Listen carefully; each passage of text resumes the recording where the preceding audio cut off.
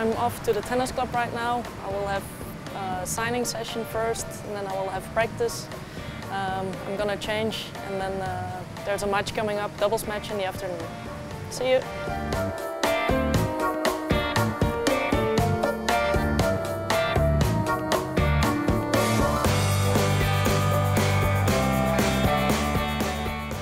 When I arrived, I went to the indoor courts. I had a few questions and answers with the children.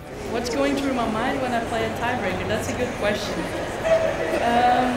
Actually, you know, I try to do my best every single point. I only had time to do some questions and answers, so they were really nice. Yeah, it was quite funny because they were asking me if I loved sports and what my favorite kind of sport was, so that was kind of funny because it's tennis, obviously.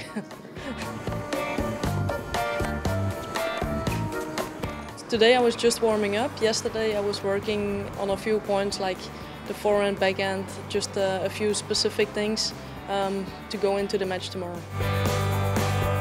I'm not really a double specialist, so I was just trying to enjoy the game together with Anna today. We had a lot of fun, and at the end we walked off court winning the game, so that was a nice end of the day.